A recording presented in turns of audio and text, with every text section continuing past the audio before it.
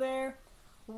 So, if you don't know, Japan is one of the major manufacturers of Haagen-Dazs ice cream, and their manufacturing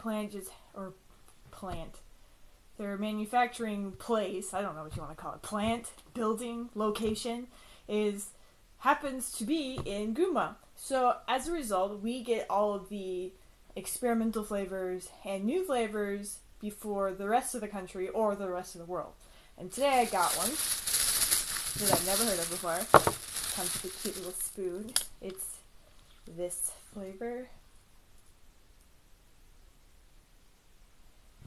It's rose hips and raspberry. I have never heard of rose hips before.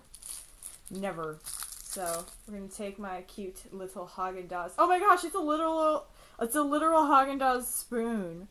Can you see this? I don't know if you can see this, but it literally says Haagen-Dazs in the spoon. I thought they just gave me this regular plastic spoon. I didn't know there was like a special spoon. Anyway, let's try this. I've never heard of rose hips. Heard of raspberries. This is what it looks like.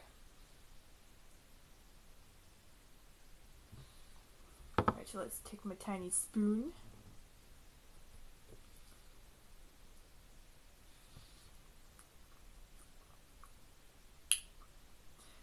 Interesting. It like tastes like how perfume smells with a raspberry flavor in it.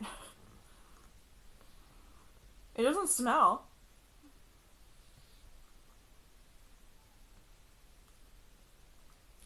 You know, you have like flower perfume from Bath and Body Works. It tastes like that smells, and then like the strip, this part is just raspberry. I really don't know what I think of it. I keep eating it. I guess it means I like it. Either that or it's just because I'm really craving ice cream.